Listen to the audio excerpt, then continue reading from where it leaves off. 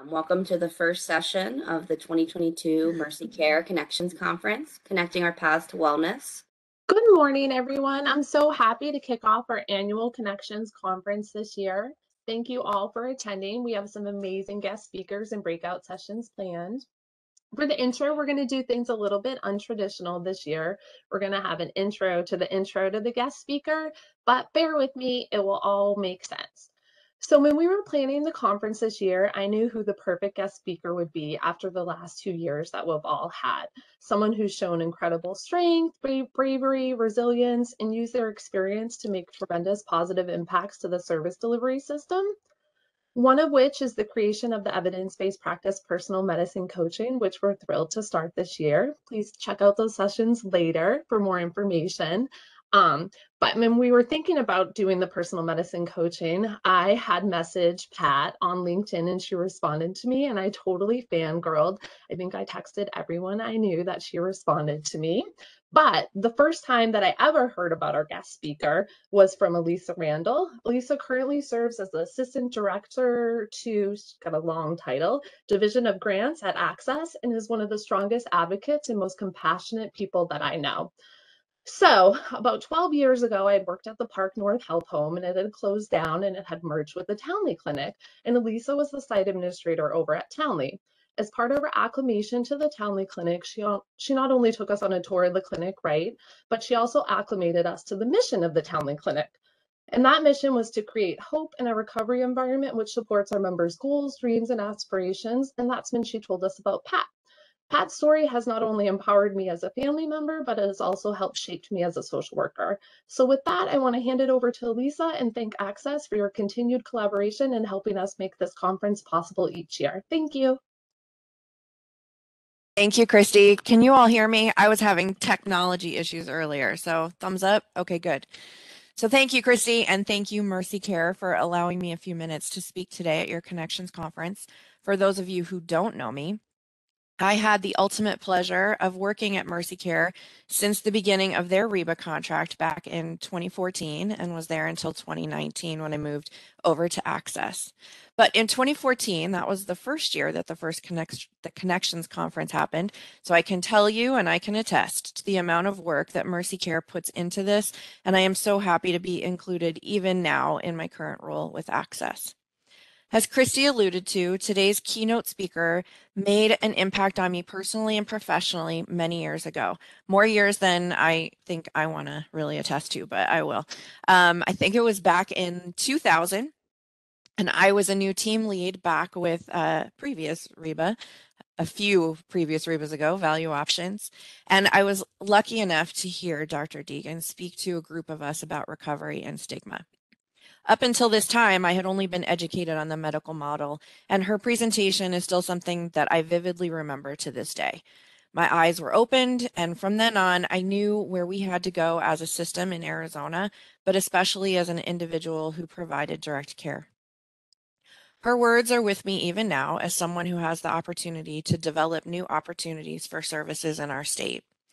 I know that when you hear her speak today, you will walk away with the same desire to do what is right and for the right reasons. My personal hope, and I know that Christy shares this with me, is that you will walk away today determined to share her message with those that could not hear it, and that you continue to push her message to the masses, because that is what we will need to help us move things forward here in Arizona and for those who need it the most. Patricia Deegan, PhD, is a founder of Pat Deegan and Associates. For over 30 years, Pat has been a thought leader and disruptive innovator in the field behavioral health recovery. Pat founded a company run by and for people in recovery. The mission to safeguard human dignity by bringing individual voice and choice to the center of the clinical care team, which really speaks quite well to what Mercy Care is about and what we hope Arizona will consistently push.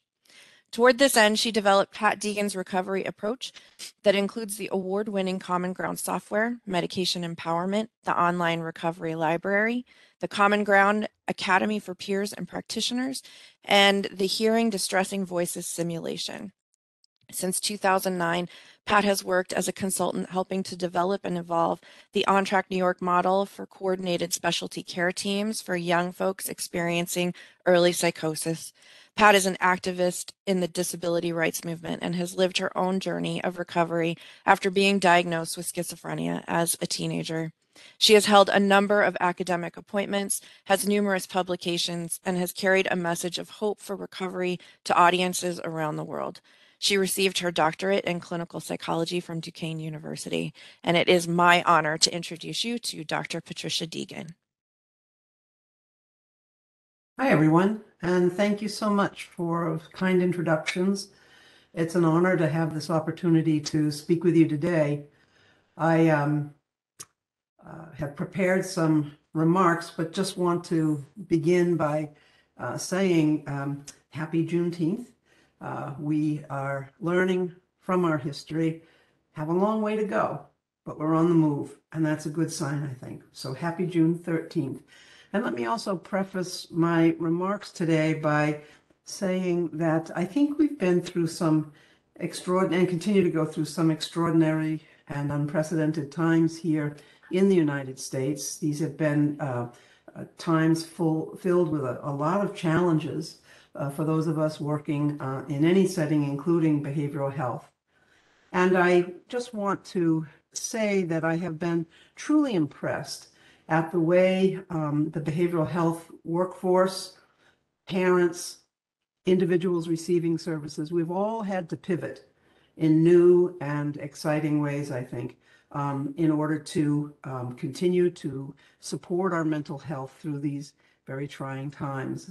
We've all gotten very, very good at WebExing and Zooming and meeting virtually, and there are some aspects to it which are kind of really cool that we're getting to meet, I think, more often in places where perhaps we wouldn't have otherwise been able to meet. So I guess that's the silver lining, and that I am pleased to say also that particularly I've seen the peer workforce, the workforce of paid peer specialists around the country and really all over the world, really pivoting and doing some extraordinarily innovative work during these challenging times, making sure that our peers are getting the support and services that they need. And so that's a wonderful thing too. And I like to ask the question, why do you do this work? Why do you come to work in the morning? And I can say with a fair amount of certainty that when we come to work in the morning, those of us who've stayed longer than 6 months, 7 months in the job, it's not because of the paycheck. And that's not to say that money is important. With the price of gas these days, you better have some money coming in, right? And yet it's really not about the paycheck, because frankly, there are a lot easier ways to make a living. But we choose to do this work, and each and every day we come back, we affirm that choice. So I ask myself, well, why do we do this work? What brings us back? Why will you come back tomorrow? And I think as I've reflected on this question for many years now, I think what I'm learning is that we do this work because we are committed. We have a sense of our own why. I think we have a sense of why. And my sense is that each of us have been through a kind of passage in our lives. Each of us have hit a point in our lives where perhaps life knocked us down in ways we hadn't anticipated.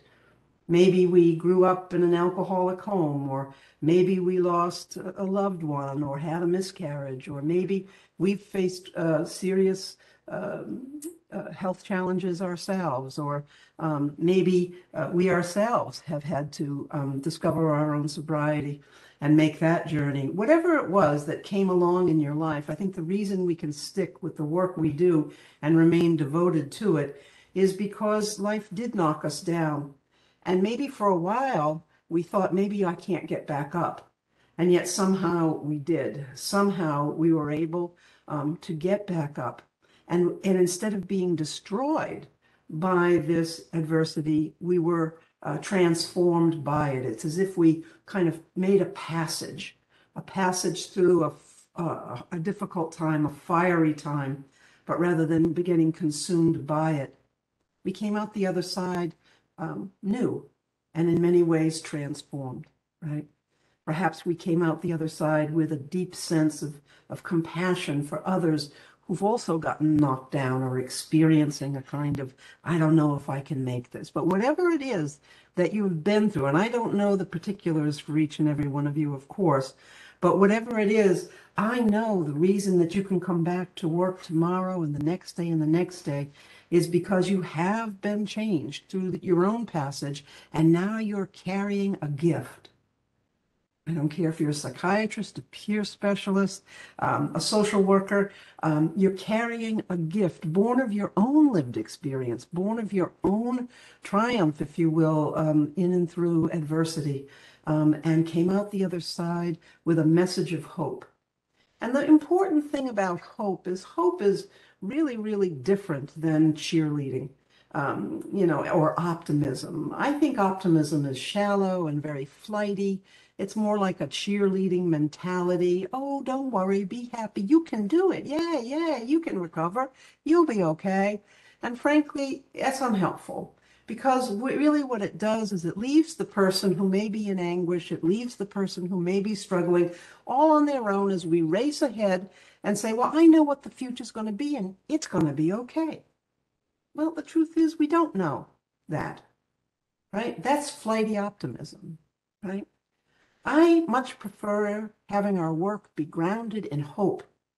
Hope is the realization that the future is fundamentally unknown and it's ambiguous, and I don't know what your future or mine, for that matter, is going to be tomorrow or the next day.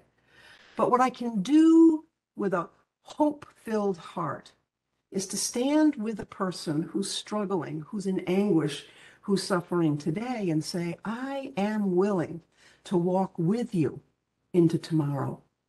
And there will be a tomorrow as we make that road by walking it together. And that's really what recovery ultimately is all about. Recovery means having a hope-filled spirit that we bring to the work each and every day. That's the gift that we carry. And that's the gift that we want to cultivate here in our conspiracy of hope, as I will be talking about today. I've dug out of the vault a talk that I wrote a very, very long time ago in the late 1980s, and I've updated it and, of course, improved it, I hope, and made it right for WebEx, I think. But let's get going. I mean, recovery, a conspiracy of hope. And thanks again for all it is that you do. So let me start with a very simple definition. Recovery is not necessarily about, a kind of rocket science or something. I think one of the most concise and realistic definitions of recovery I've heard is that for some, recovery means having a job, a paycheck, and a date on a Friday night.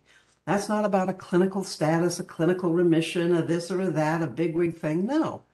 It's about having the life that I want. Recovery is a journey. It's a pathway into the life that I want for myself. A lot of people want to be able to work and contribute to our communities and get paid a decent wage for that, right? The sense of working means to contribute, means to be part of something that is benefiting all.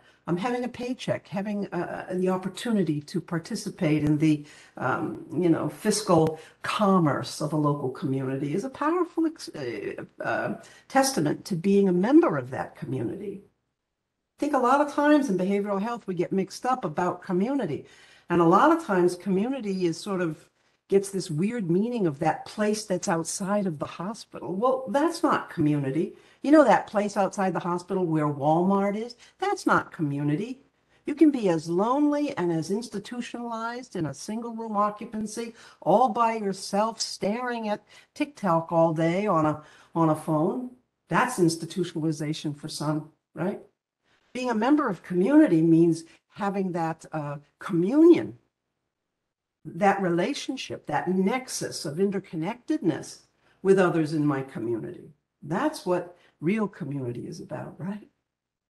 And love, a date on a Friday night, someone special, someone I look forward to being with, right? So this, I think, is a great, great definition of recovery. So that's really what our theme is today. We're going to be talking about recovery, but I want to begin by reading to you a reflection, because I think sometimes we remember metaphors and little stories as well as we might remember facts. So let me just share this reflection. And for those of you, I'm beaming in from Massachusetts, by the way. I'm here in my home office in Massachusetts, and it's still spring here. We don't turn to summer till tomorrow. So this reflection has to do with a reflection on spring.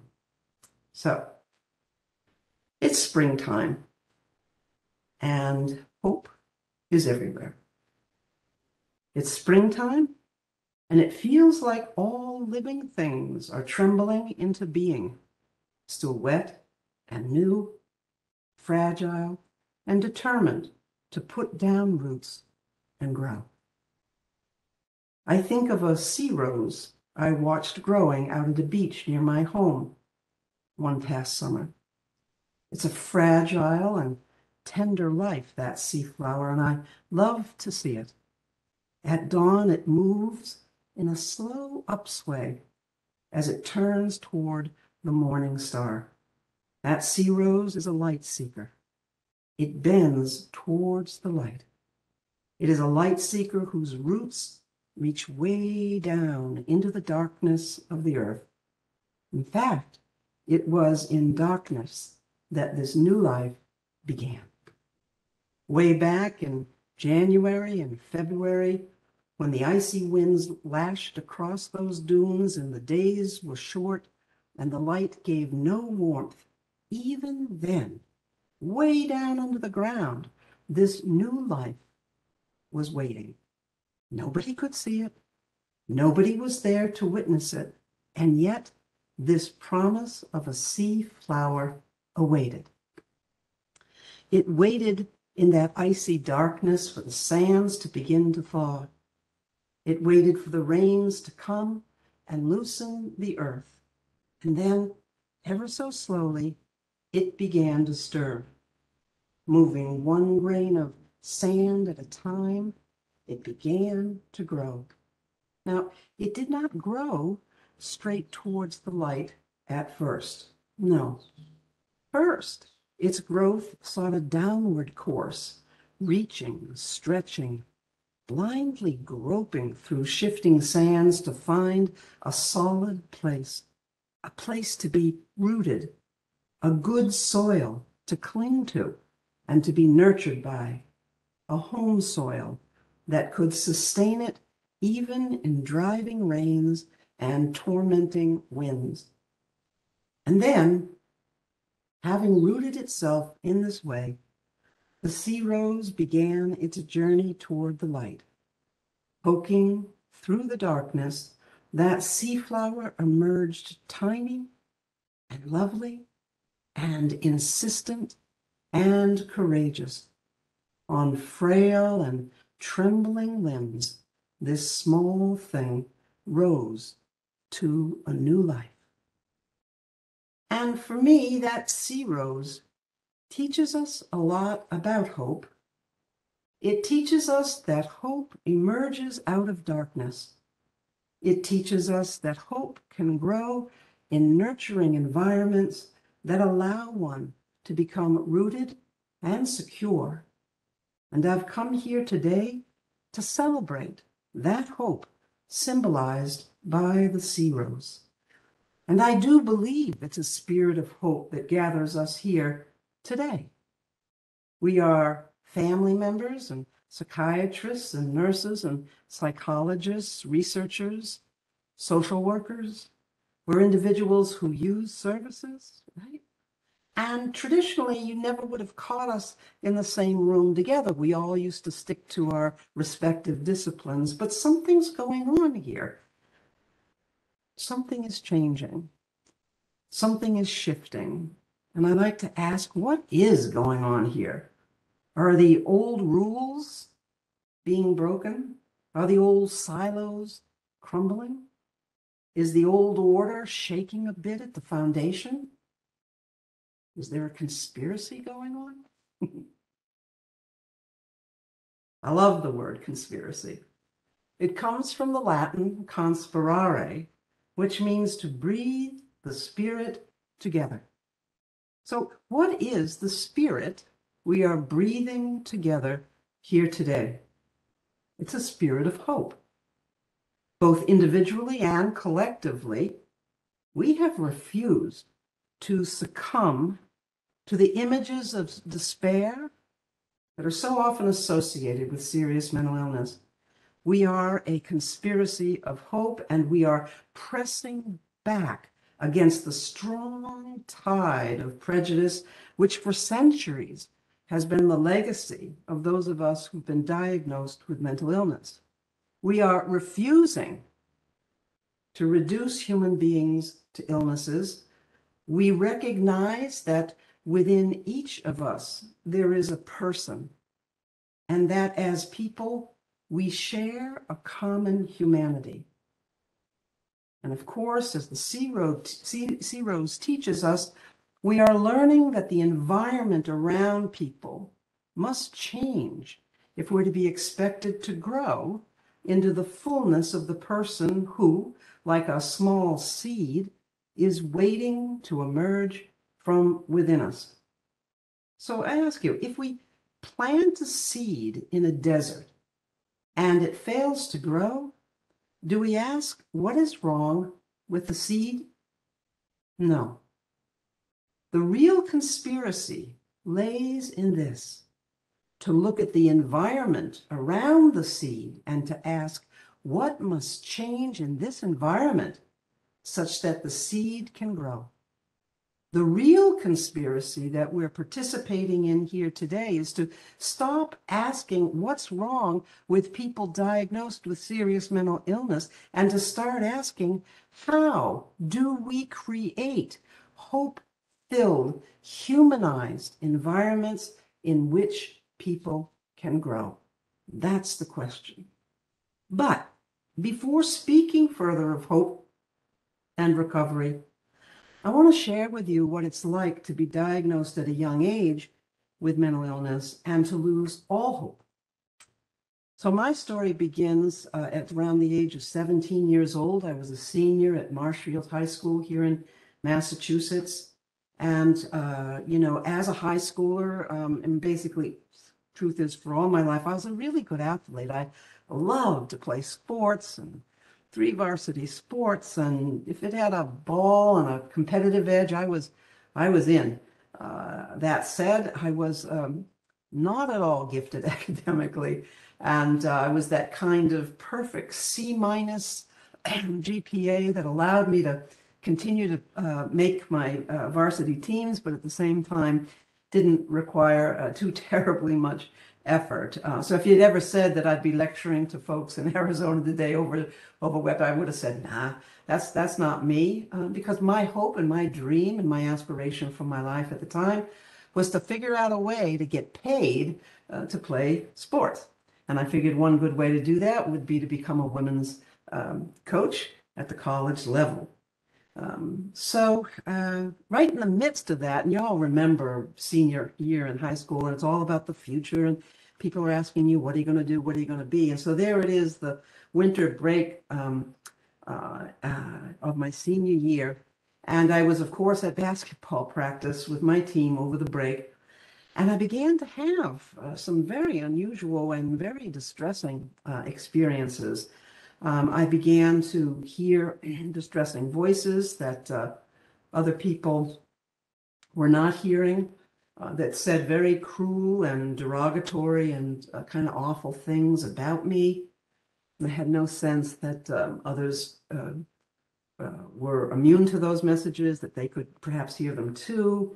I began, as I remember on the basketball court, the first thing I remember getting off was that I like lost my coordination and my depth perception went, and I couldn't like locate myself in terms of my proprioceptive bodily feedback in space. I just didn't know where I was on the court very well, and my coach noticed that I was off, and she said, Pat, why don't you go on in and take the rest of the day off? And so I did. I went into the locker room and having a rough time, and finally made my way home. And over the next few days, things continued to get worse, and I began locking myself and barricading myself in the bedroom, which was frightening my brothers and sisters. And it just became a very, very terrifying time. I was wondering, I remember my mother talking to me and wondering how flat-headed screwdrivers had been substituted for her teeth. And it was just really, really frightening. And needless to say, as this went on for some time, the adults around me began to take notice of my distress and began to think about what to do. And the decision was made to have me admitted to a psychiatric hospital. So I was admitted to a psychiatric hospital, and once admitted, I was interviewed by a clinical team led by a couple of senior psychiatrists at this teaching hospital where I had been admitted. And I was told, and these are the exact words, Miss Deegan, you have a disease called schizophrenia. Just like schizophrenia is a disease that's a lot like diabetes. Just like a diabetic will have to take insulin for the rest of their lives, you're going to have to take high-dose antipsychotic medications for the rest of your life. And at discharge, I was told, Ms. Deegan, you need to take your meds, take your meds, take your meds. And did we mention take your meds religiously? And somehow I was also supposed to avoid stress. But definitely they were very, very clear that in terms of avoiding stress, my job was simply no love, no romance, no school, no college. Forget all of those things, because that is gone now. That can't be your life now. Now you need to take medications and avoid stress because you're vulnerable to stress. And in those early days, when I was told this, I was compliant. I went back home from the hospital and I sat on a chair in my family's living room, and I used the medications as prescribed.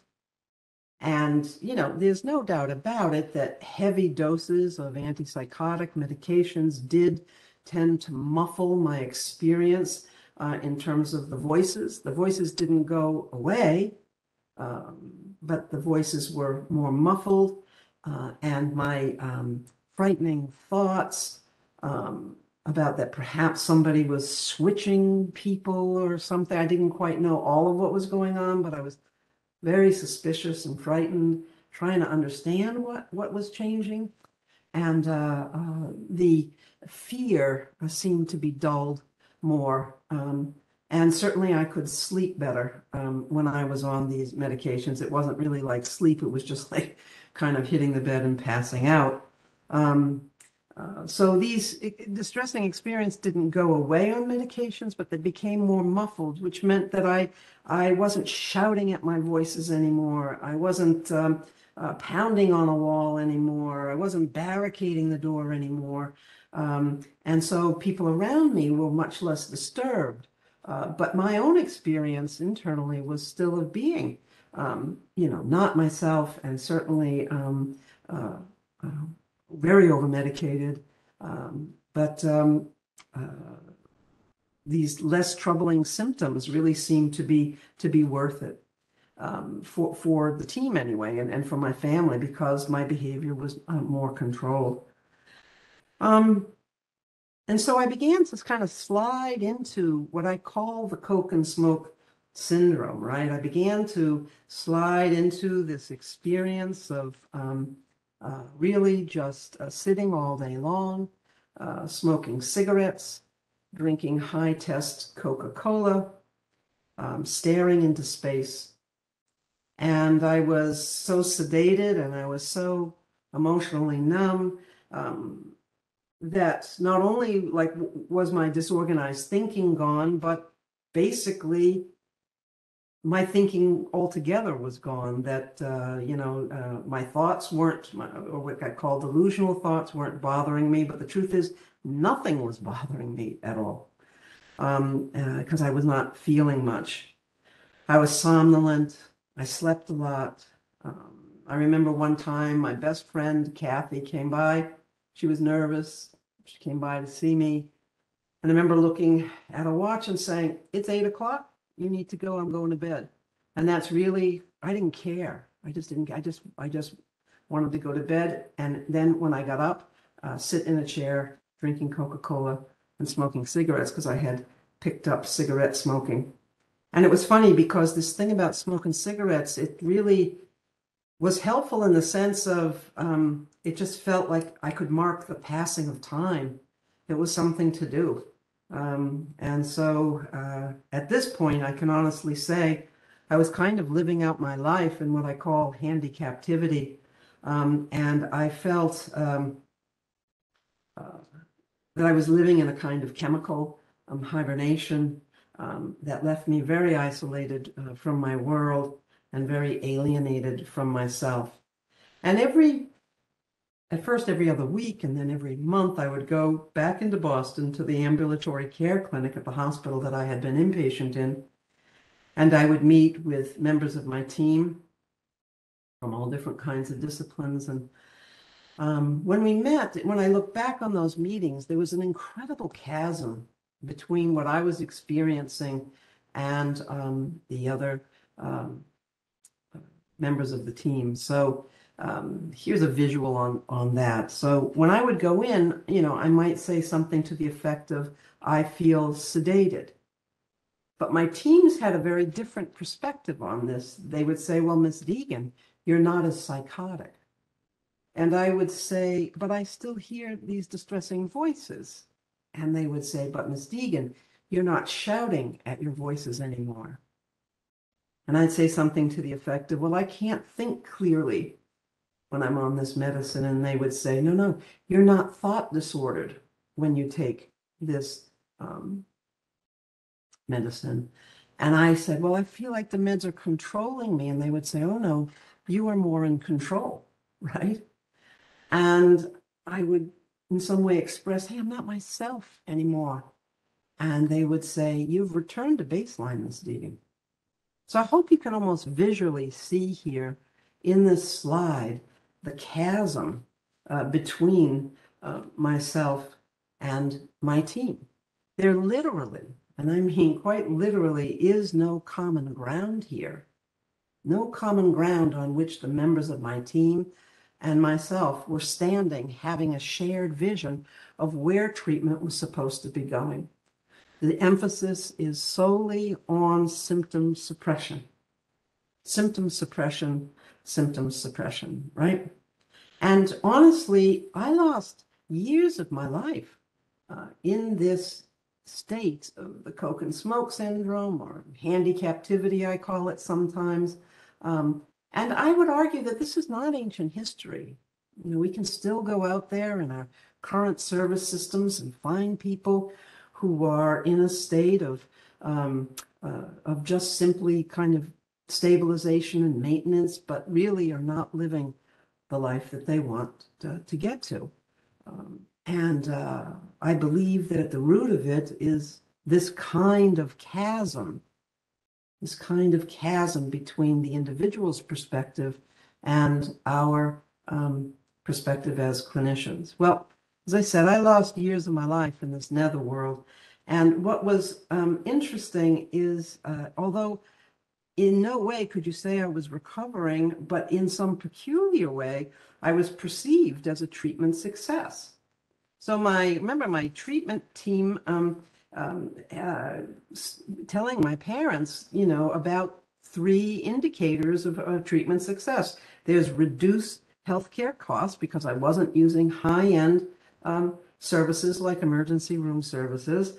My treatment resulted, therefore, in reduced costs, success, reduced recidivism. I wasn't going back to the hospital, and increased community tenure. These are still metrics by which we measure, success. And yet, even though I didn't have a life, the life I knew was over. And there was no better life, no pathway into a better life looming for me, right?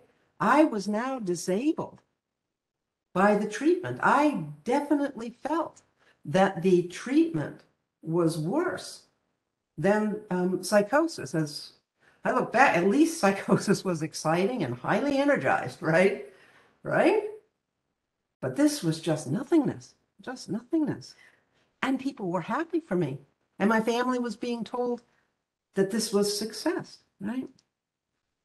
Me, the person, had sort of shriveled up and atrophied. I had developed comorbidities. I had gained a lot of weight, as so many people to this day do on medications. And all of this led to a profound sense of despair. I felt like I was given a prognosis of doom. The prognosis being that I would live out my life maintained, stabilized, steady, but avoiding stress, but really no life. That a generic future had been substituted for the future I wanted, for the life that I wanted. I didn't see any way, and the treatment environment I was in didn't offer any pathway out into the life that I wanted for myself. Now, this treatment approach that I'm describing is called the maintenance model. And again, I wish I could say that the maintenance model was ancient history, but it's not. We can still find many instances of the maintenance model out in modern psychiatric and behavioral health care today. So this maintenance model is characterized by the belief that serious mental illnesses are chronic diseases from which people cannot get well. They tend to be hospital-based care, right? And they tend to have the expectation that people will be out of hospitals for a while and will return, and be out of hospitals and will return.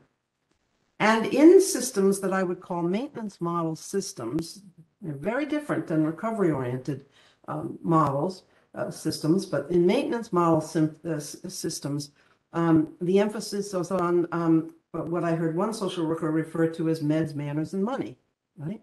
So ask yourself, as you're hearing this, in terms of the service system that you may work in or be utilizing services in, is there a lot of emphasis on meds, manners, and money to the exclusion of other important things?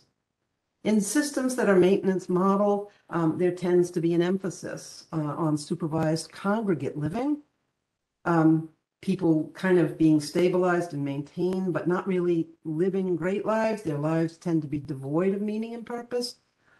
We tend in these systems to segregate people in-day activity programs of sorts. So for instance, rather than taking a pottery course at the local community college, which would at least offer the opportunity for real community integration, we find that people are segregated in a day program, day activity program, where they do pottery instead. And there's also a strong expectation that folks are going to be on benefit checks for the rest of their lives. And so you have it. That's maintenance. And on the surface, you know, the maintenance model seems to make good sense. You think to yourself, oh, okay, well, you know, there are folks who are vulnerable and who are hurting and having a rough time, and it makes sense to protect people. And it makes sense to, you know, ensure that they're getting all of their basics. So there's a level in which, at least from an intuitive perspective, a maintenance model seems to make sense. But then we've got important studies, very important studies, that show us that this is actually a fallacy. So for instance, in a very famous study that was done by Michael DeSisto and Dr. Courtney Harding, it was called the Maine Vermont study. We had two mental health systems, one Vermont, and at the time the Vermont system was based on rehabilitation models, and there was the expectation that people would become self-sufficient in work, and the expectation that people would live in, quote, real integrated housing, not segregate, congregate housing, group homes, etc., transitional group homes, etc., right? Whereas, so that's the Vermont system. And then there was the Maine system, and that system was based on a stabilization model, like we've described. There was the expectation that people would remain on benefits for life and couldn't work. And there was the expectation that people needed to be monitored and supervised in congregate housing for life, right? And yet, if you looked at the outcomes, so we had two matched samples of people who were leaving the state hospital system in both states, matched samples, right? And they were followed for the better part of 20 years in terms of what outcomes. And given the maintenance model, would expect that the Vermonters would have had a harder time because they were exposed to more stress. They were living in the real world. They were not protected necessarily, when we would have expected Maine to have a much more robust outcome. And yet, when we look at the outcomes over a 16-year period of time, we find that the rate of recidivism, the rate of returning to the hospital for people in board and care and staff board and care houses and group homes, 50% over a period of 16 years, okay? And folks in Vermont were only returning at 13%, right? So what is the big message here? And I think that the big message here is that boredom, having nothing to do, having no reason to get up in the morning, is stressful. And my team didn't understand that, okay? But it is. Boredom is profoundly stressful, right? Having meaning and purpose, a reason to get out of bed in the morning, these are the things that give us life, okay? And that focus us on purpose, right? And that help people actually stay out of the hospital, right? So if we compare the maintenance model, right, to the recovery model, what we find is that in the recovery model, we have hope for individual recovery, and we don't talk about chronic illnesses from which no one gets better. Right? Instead, we talk about hope for recovery, and that's not flighty optimism. Don't worry, you can recover. I don't know that, but I have hope that we can walk into the pathway to your recovery together. I'm here to support you. Stabilization. It's overrated, I think. What people really want is a life outside of the system, not to get stabilized and stuck in handicapptivity.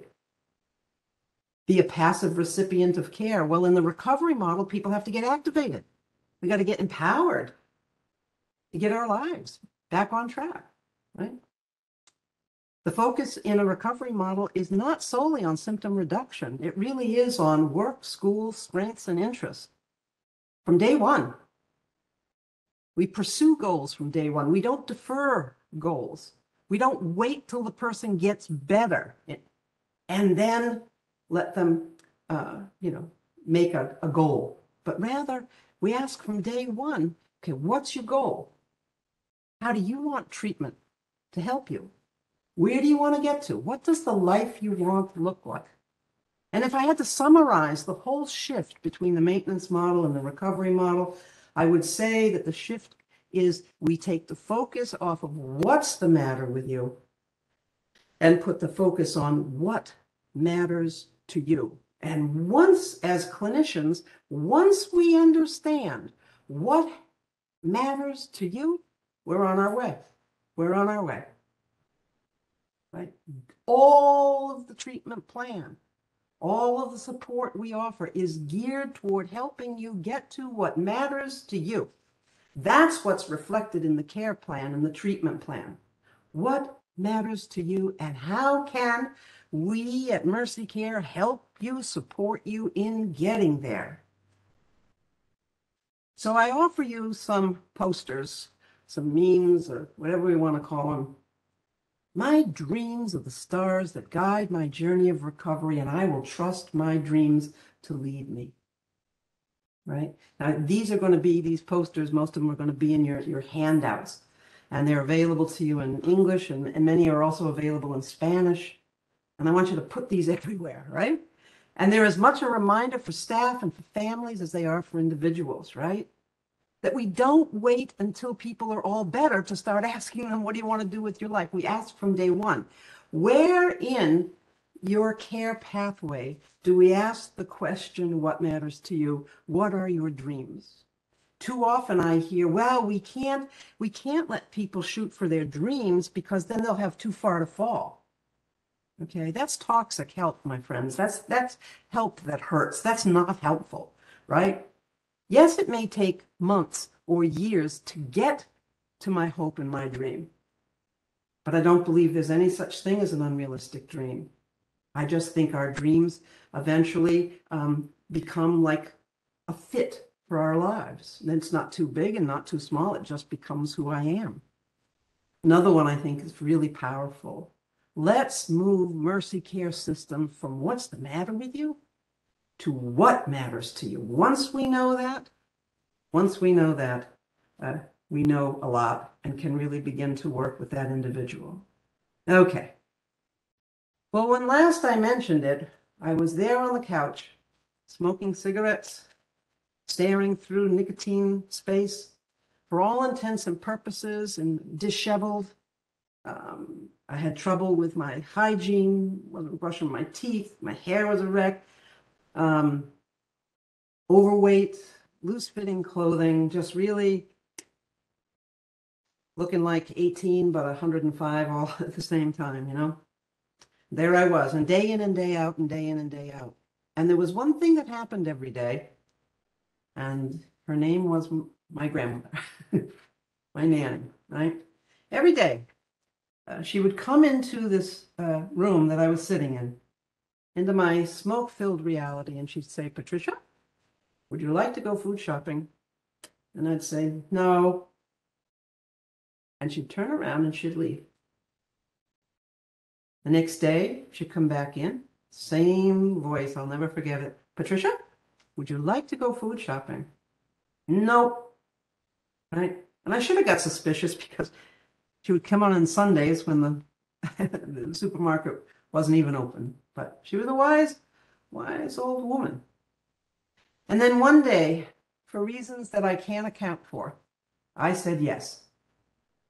And I added the caveat that I would only push the cart. I wouldn't put a damn thing in it, you know, but I would go.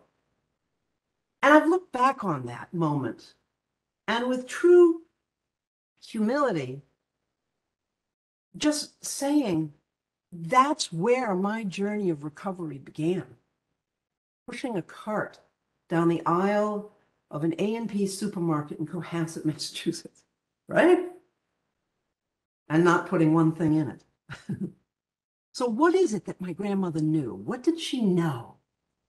And looking back on it, I think what she knew is that a no from yesterday and the day before doesn't mean a no for today. And that really what she was doing was she was walking into my nicotine-stained, hermetically sealed, smoky world every day and literally opening the door, some fresh air comes in, and guess what? She just says, "There's a possibility, Patricia. I can't carry you over the threshold. I can't make you do this. What I can do, as your grandmother, I can invite you. And I have hope because I'll come back the next day and I'll invite you again. I'll invite you again." And thank God she did. Thank God she did, because I said yes one day and I don't know why. Okay, but I use this understanding that there's, she was changing the environment. If you think of me as the sea rose, okay, I wasn't growing.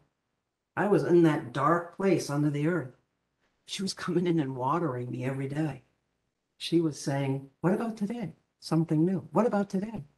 And what's really important is if she had gotten down on me or she had given me a lecture or forget it. I would have shut down. Okay, but she didn't. She just said, come see. There's a new world, Pat. There's a new world for you, Tricia. You can come. And I did. Okay. Now, clearly, there was a lot more steps. We don't have time for them all today, but I will tell you another incredibly powerful turning point for me. Okay. And this turning point had to do with stumbling into self-care. Now, I know that some of you weren't even born when the good almighty Sony Walkman was a personal entertainment revolution. But some of you may have heard of analog tapes. And with the right equipment, you could mix your own playlist onto a hissy old analog tape.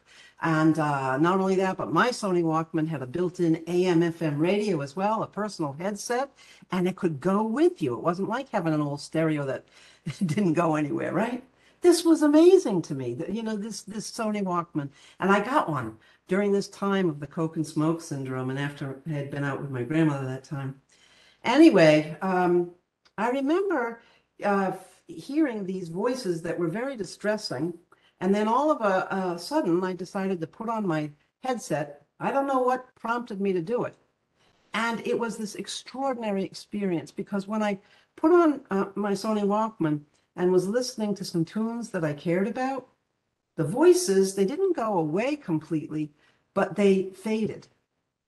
They faded so that it was as if I could suddenly switch my focus a little bit. In other words, the thing about hearing voices, it's not that they're super loud necessarily. Sometimes they're not. Sometimes they only mumble, but they do have a presence to them. Voices, I think for most of us, distressing voices, grab us by the gut. They grab us affectively and don't let go. And they seem to have this presence to them of being all-knowing, kind of all-powerful, all-seeing. And it can be really difficult to shake that, right? Even though they might be very, very quiet, right? So here I am, I'm starting to have these very distressing voices, and I put my headset on, and these suddenly I can shift my attention from the voices to the lyrics to this tune that I really like. How did that happen? I mean, I had never, ever, ever been told, Miss Deegan, there are things you can do to help yourself. No one mentioned it. I literally stumbled into it. But whoa, it was like dawn breaks on Marblehead. Wow, this is amazing. Wow, I can do something. I can do something. Everything changed. Total game changer. So it won't be surprising to you that a central part of my work over the last 30 years has been evolving this idea that there are things that come from within us that we can learn to do to help ourselves. And I've come to call that personal medicine. Personal medicines are self-initiated, non-pharmaceutical, meaning they're not drugs. They're self-initiated, non-pharmaceutical self-care strategies that serve to give us meaning and purpose in our lives and that help diminish distress. Right?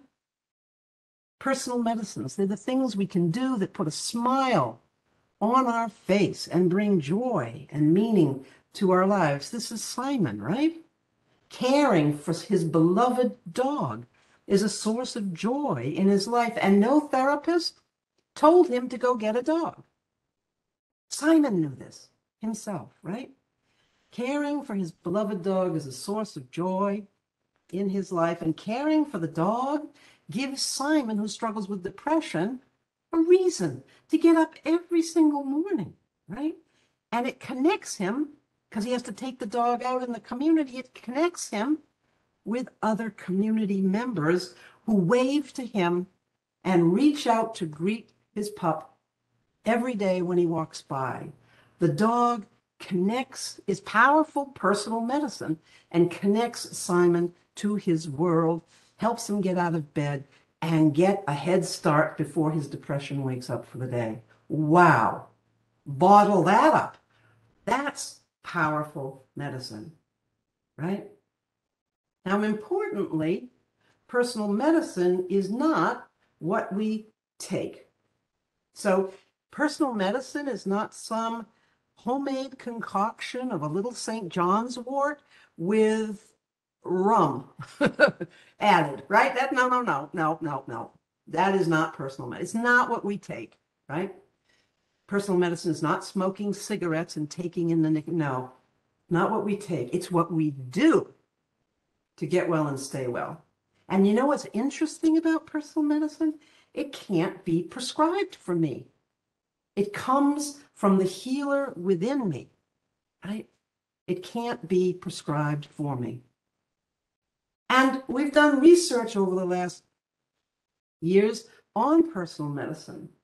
And we've discovered that the use of personal medicine in people who use it actually increases over time. So just like what happened to me, sort of naturalistically in my own life, when I discovered the Sony Walkman, I wanted to discover other things that I could do that would increase my wellness and help me get to what the life I wanted, right? Well, the same is true with other people. When they discover their initial personal medicines, typically that tends to grow. And that when people are using personal medicine, it creates this activation, which is the pathway into recovery. And this activation in self-care has been shown in many studies to also improve overall health outcomes. Right? Today, these are some of my personal medicines. And I'll tell you, my life has grown in ways I never thought possible, I never dreamed of. Okay, I didn't get to become that women's lacrosse coach. It didn't happen for me. And, you know, that was something that I let go of eventually. I'm still very active, love to work out, still love to ski, but I don't regret, because my life today is filled with new and wondrous kinds of personal medicine, right? So you see a picture here of raspberries. Now, why are raspberries personal medicine? Well, we cultivate raspberries, my partner Deborah and I, out in the backyard, right? And they usually come to fruition in July, August, September, some even till later in October. Anyway, I'll be upstairs here working, and you know, I'm multitasking 100 miles an hour, and noontime comes, and what I do is I gotta get out of my head.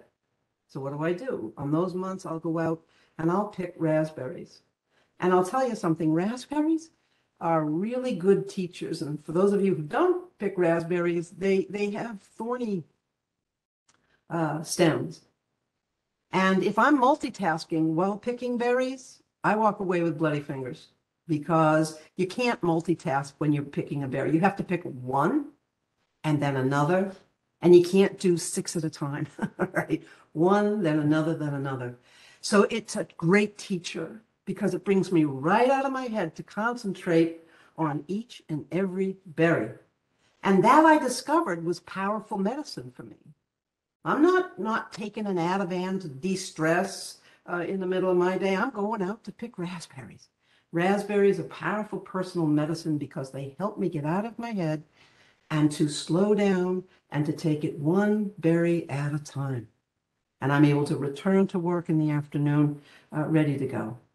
My partner Deborah, I mentioned, we've been together for way too long, right? We've been together, I don't know, about 30 years or something, and I never thought I could be with somebody. You see my wood stacks. I'm very proud of these. We burn wood, and you know, I think I got my wood stacking idea off of YouTube, and I'm loving my new method. And but again, it's that same thing of the one log at a time, one log at a time, one log at a time. It slows me down. It gets concrete. It gets physical. It helps me stay grounded. Very, very powerful medicine. And I'm not talking about a metaphor. It literally is medicine. That stacking wood is powerful medicine. Medicine can be what we do. Medicine can be what we do. Exercise has been shown to be a powerful antidepressant with a very large effect size. Work, especially when we help people develop an interest in work and go through individual placement and support for supported employment. Work is powerful medicine that gives meaning and purpose to life and helps people move out of mental health systems into the life that they want. We have, I think, 28 randomized controlled trials, the gold standard of modern research that shows that work works. So where in our systems of care are our supported employment Programs, we need them. Work is powerful medicine. And most people who want to work are not working. If you have a mental health diagnosis, we know how to change that. Let's fund what really works, right? One other thing here, my daughter Cheyenne. You know, I never thought I could be a parent, right? And yet here's our daughter Cheyenne, 25 years old, working currently as a barista, living independently over in Salem, Massachusetts. I mean, wow, life can be beautiful, bring joy and meaning and purpose to my life. So a few more memes that sort of capture the spirit and the essence of what I'm saying here. First off, recovery is not a story of going back to who I used to be. It's a story of becoming something new.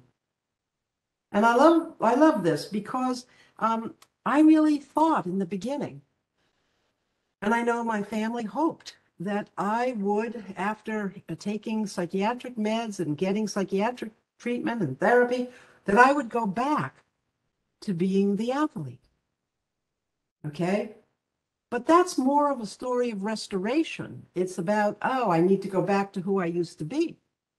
But the truth is that for many, many, many of us, that's not at all the recovery narrative, the recovery story. Recovery is about becoming something new, becoming something I had never anticipated, that I had never even maybe dreamed of before. It's powerful, recovery. It's a journey, very often, that involves not going back to baseline, becoming someone new, becoming something new.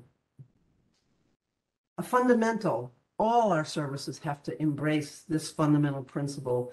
The folks we're working with, I'm a person. I'm not an illness. Okay? Remember, these are in Spanish too, okay? I'm a person, not an illness. That's where all the work begins. And the good news is that illnesses do not recover, but people do. We do not work with illnesses. We do not treat illnesses. We work with and co-create health with the people who we're serving. And that's good news. Illnesses don't recover, but people do.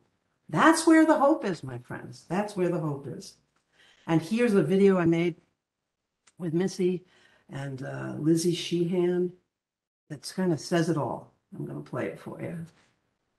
So, you are diagnosed with a mental illness.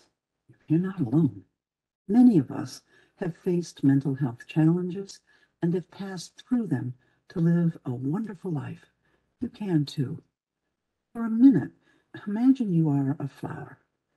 There you were, living your life before you were diagnosed. You had your friends, family, your hopes and dreams. Maybe you were working or going to school. Perhaps you had a hobby, played sports, or cultivated your spirituality. All of these made you the unique, never-to-be-repeated person you are. Then you got diagnosed with mental illness. The diagnosis seemed really big, almost like it defined you. Those other parts of you probably seemed smaller or like they had disappeared. When things feel this way, it's really important to remember that you are a person, not an illness. You are not a bipolar or a schizophrenic. You are more than that. All those parts of you are still there. You are not an illness.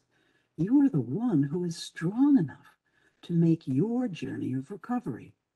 And you will need to mobilize and depend on all of these amazing parts of yourself in order to make your journey into the life you want for yourself. Your spirituality is still there to guide you. The people you love and people that you will meet along the way will be there to support you. Your work and school and hobbies will help you heal as you make your passage. And don't give up your hopes and dreams. They are the stars that will guide you as you navigate your recovery. Your diagnosis does not define you. It's just one aspect of the wonderful person you are. You can live your life, not your diagnosis. Now, try taking a deep breath in through your nose. And when you are ready, slowly exhale. Congratulations, you are on your way. And as a little gift to you, I have um, included both in Spanish and in English a worksheet that allows you and your loved one or the person that you're working with or your peer, allows you to think through your flower story, as we call it, right? How I understood myself before the diagnosis, how I understood myself after the diagnosis, and how am I going to use my story to help others understand me and to inspire others. I've been to places where folks have worked on these things together in peer settings and then cut out all these gorgeous flowers that are all over the room with people's flower story, their story of their sea rose, all over the room. So I love this stuff. So consider using it. And a final meme for you. The goal of recovery is not to become normal. The goal of recovery is to become the unique, never to be repeated gift that we are. And I'm hoping, if I don't get to see you again, that you can stay up to date on all of our social media channels. And I would love to hear some questions, thoughts. Where are you at? What'd you think? Let me know. Thank you so much, Pat. That was an amazing presentation. And if anyone does have any questions, please utilize the raise hand feature if you want to ask Pat directly, or you could put it in the chat. I just want to say thank you so much, Pat, for joining us. This was a lovely way to start the week. We might need you to come back every Monday. It's going to be a great week, and we are more than excited to start the implementation of personal medicine. I really think it's going to be wonderful for the members in our system and just what we need. So I am more than thrilled, and thank you so much for this morning. It was really meaningful and powerful. Great. Yes, definitely. John, you are unmuted. Go ahead, please. John Larsella. Pat, thank you very much for that presentation. You're welcome. I have one question. Mhm. What happened to the medications that you were on? I think that I know what happened was that as my self-care increased, I felt more and more confident reducing my psychiatric medications with my psychiatrist. And so together, we would slowly start tapering the antipsychotic medications. What I found that is there's a lot of challenges in slowly coming off. So as my psychiatric meds were coming down, my personal medicine, I had to increase. You see? And I think that finding that right balance between the medications I use and my personal medicine became the pathway into my recovery. Today, I'm not using any psychiatric medications, and it's taken me very, very long time to get here, and it feels great. And I did that work with my psychiatric care provider over a number of years. And I tried and failed a few times too to get off. And then I tried going off all by myself and, very abruptly. And like I like to say, it's really easy to go off medicines. You just throw them away. The hard part is going off meds and staying well. So I learned that the hard way. And but I think many of us do. But today's all good. And I have a whole new course called Medication Empowerment, which is a way of thinking about using meds and dealing with questions about coming off and all of that stuff. And it's really exciting work. Maybe someday I'll get to bring it to Arizona. Thank you. You're welcome. Okay, any other questions We have one in the chat from Dennis. Can you talk a little bit about aftercare's importance in long-term recovery, and why do we not have more aftercare communities in your point of view? I guess I'm not sure how in Arizona aftercare is defined. Could somebody help me understand that and I can comment? Dr. Pat, thank you for your openness and your vulnerability and the love that undergirded all of what you presented. It was a beautiful presentation. When I speak of aftercare, I speak of recovery initially is something that's addressed as a crisis, and then there's some amount of stabilization, short term, and then often what happens is people are they find themselves kind of after that initial care in the same old swamp of relationships that put them in the place that got them where they are, now. And so aftercare, in the view that we have at Recovery Cafe, is about creating a space, a community where people can come together and get the loving support and the walking beside that you speak so eloquently of. And so I'm just kind of curious about your thoughts regarding that and its importance in long-term stability and recovery. Thank you so much. Sure. Thanks for the question. No, I think that, it's almost an oxymoron after care because the care has to continue, right? And it's reestablishing new and more vital networks of care, more vibrant networks of care in and through peer connections, in and through family and friends, if you have any, and continuing to transform our lives by creating new connection. And connection so often, I think healing connection is not just about being helped, but discovering that I too can help. And that I have something to give back, that I'm more than a quote unquote consumer. I've always struggled with that word. It conjures a large orifice, which tends to just consume, right? But huge part of healing is being able to give back and discover that I'm not broken, therefore I don't need to be fixed. But that through mutuality and true reciprocity, life is about a give and take relationship with others. And it can be healing to discover that those of us who've been wounded can also reach out and support others, reach across and support others. So yeah, I think highly of some of the crisis programs that I've seen where the care continues to evolve after the emergency, because so often, going back, as one person says, what does it mean to recover with a spirit of hope when I return to a completely hopeless community in which no one's working and nobody has a job, and in which poverty is rampant and racism is so stressful? And it's a great point of being able to develop hope that's tangible for that pathway into the life I want. That's what we really got to get good at, asking from day one, what's the life you want and how can I help you get there? Thank you so much. Thank you. Yeah. Thank you so much. It looks like we have maybe about 5 more minutes to take a couple more questions. I was saying thank you so much. I have learned a lot from Pat.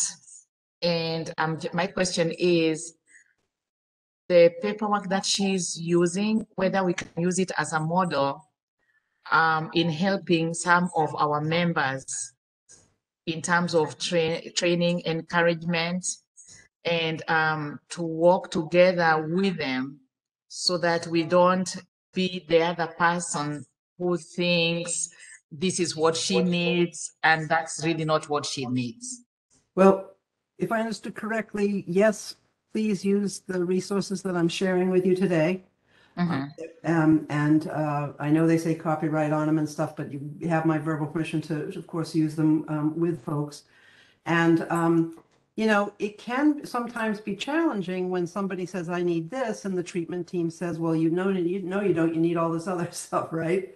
And I think that going back to that question, what matters to you? How, paint for me, first of all, what do you already know how to do that helps with some of the distress that you're experiencing? And then let's look at the life that you want, and then figure out how we're going to help you get there.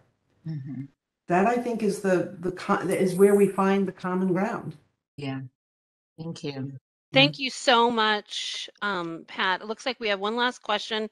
Would you recommend any strategies to help provider organizations move from a maintenance model of care to a recovery model of care? I think there are many good tools, systematic tools for systems transformation and transformation of service systems.